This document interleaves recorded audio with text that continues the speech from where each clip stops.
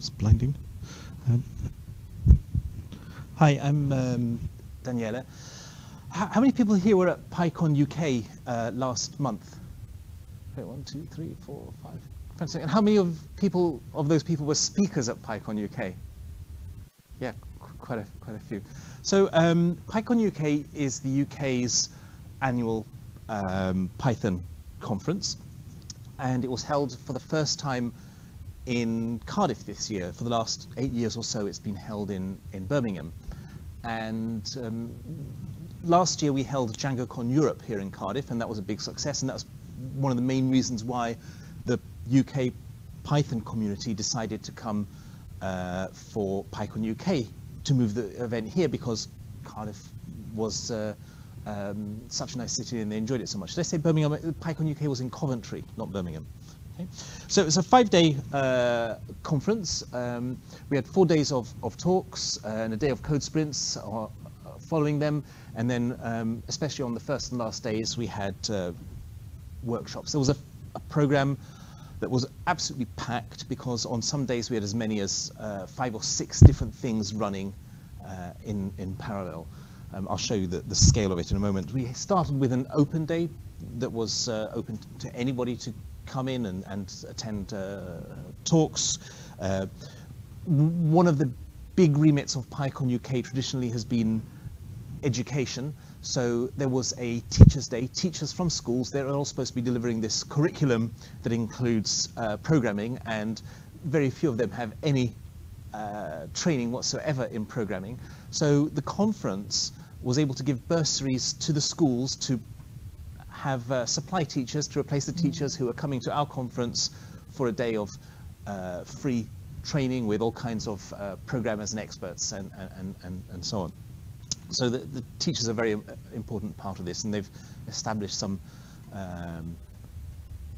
very deep relationships in the community. You've heard about the BBC microbit that's been given to every 11-year-old in the country. Well, one of the main languages on that is Python, and that's because of the relationship that Pycon UK has built up over the years with the teaching community. So there's a lot of trust there.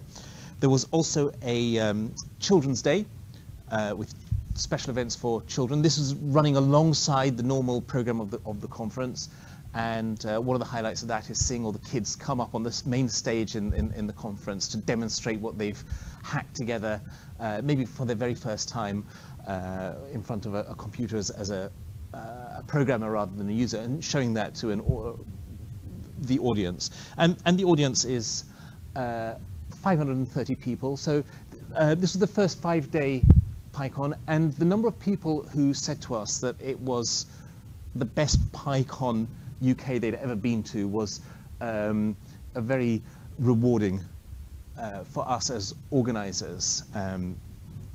We've had this in the feedback. This is the view from the stage, by the way. We had that in written feedback and people talking to us. So it's been a great success, and actually Cardiff City Hall was a part of that. The city of Cardiff was perfect, because it was right in the middle of the Roald Dahl celebrations. So people were trying to get in and out of the conference, and then just outside the conference there were, ladybirds getting married to firemen and all kinds of other happenings going on. So it made quite an atmosphere. And also, actually, one day of it was held at Cardiff University in the school of, no, in the Butte building. So we managed to involve the university too. The whole thing, with its 530 attendees and its 100 or so different sessions that took place, is completely organized by volunteers who are doing it for the fun of it, or sometimes because they've got nothing better to pull their hair out about. You should see me before we started. So a group of people, ordinary people. We've got no special connection, no special, we're not a select band of people. We're just people who wanted to be involved in this, so anybody can take part in it. And as well as the kind of committee who were doing the organizing, there was an army of volunteers in during the conference itself who just ran around the whole time doing things and making everything work. The whole thing was a brilliant success. Don't miss it next year if you're anywhere near Cardiff, because it's going to be back here in Cardiff in 2017. I think is it going to be in October or September? Has that been decided? I believe it's October. I think it might be October, yeah. Because the weather was too nice last time, so we were even treated well with the weather. I'll just quickly show you. Oh, I've got that there already. Great. Wrong one. Try. So this is the conference website. If you want to have a look at what people thought of it, just have a look at that's the first link on the homepage. It's by the way, the URL is just pyconuk.org.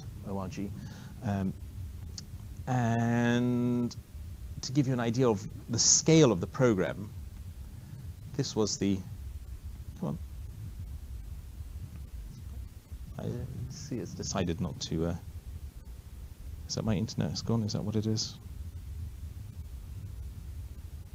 Let's try this again. Program, okay. No, it's not going to refresh the page, never mind.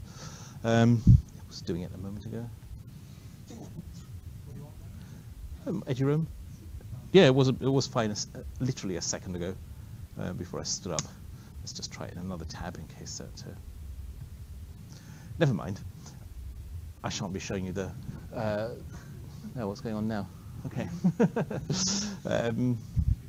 Yeah, so computer's final insult. Let's just quit that and just try it one more time.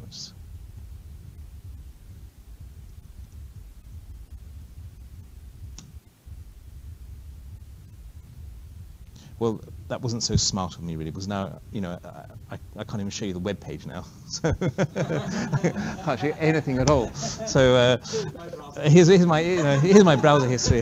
Better quickly hide that because. Have a look on the website. You'll see the scale of what we put on and how many things were happening and how many people were involved. Python conferences aren't just for experts or people who have some special knowledge.